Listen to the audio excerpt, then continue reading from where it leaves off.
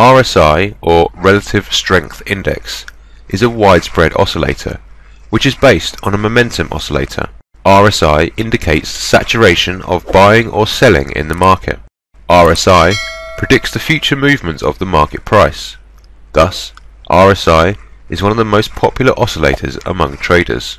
Overbought is the time when there is an abundance of buy orders on a symbol and a considerable number of traders are closing their buy orders. Overbought occurs when a trend in RSI passes the level 70 towards the top. Whenever price crosses level 70 towards the bottom, a sell order would be beneficial. Thus, a trader should wait for that moment to place a sell order. Oversold is the time when there is an abundance of sell orders on a symbol and a considerable number of traders are closing their sell order. Oversold occurs when a trend in RSI passes the level 30 towards the bottom. Whenever price crosses level 30 towards the top, a buy order would be beneficial.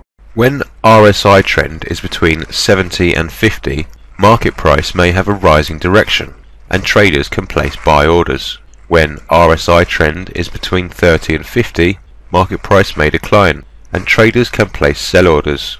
RSI can be applied for the following purposes: to predict reverse point of trends beforehand, 2. to specify divergence and convergence, and 3.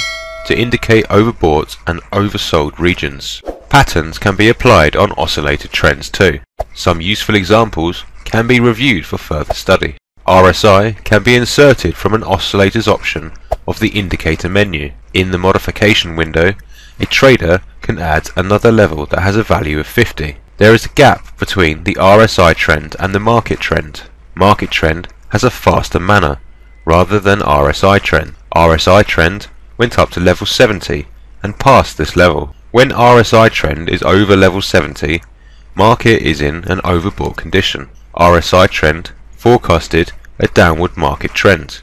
Thus, a trader could place a sell order. Trend has passed 30 towards the bottom, followed by an upward movement. When it passed level 30, a trader could place a buy order on this symbol. Another overbought condition of the RSI trend followed by a fluctuation from around the level 70. After RSI trend passed the level 70 towards the bottom, a sell order could have been placed. Another example of an oversold condition in which RSI trend was less than 30. After the RSI trend crossed level 30 and moved towards the top, a trader could have placed a buy order. RSI shows us an overbought and oversold conditions. When RSI trend is over the level 50, an uptrend is more presumptive rather than a downtrend. If RSI trend is lower than level 50, it is recommended to place a sell order. Support and resistance lines can be drawn on the RSI chart. For instance, there is a support line on the RSI.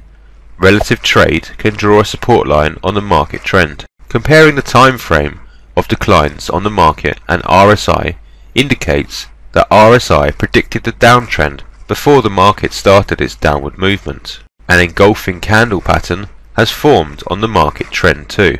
This engulfing pattern covers the previous candlestick completely. Thus, it is an ideal engulfing pattern. A good opportunity has formed to place a sell order by traders. Even on the previous oversold example, traders could detect a level which had a significant effect on the market price. Market trend can be speculated through using the RSI oscillator. A downward trend on RSI can be drawn. Concurrently, market price has declined. When RSI trend was passed towards the top, market price has increased around 1,600 pips. A hammer pattern has confirmed the uptrend on the time frame.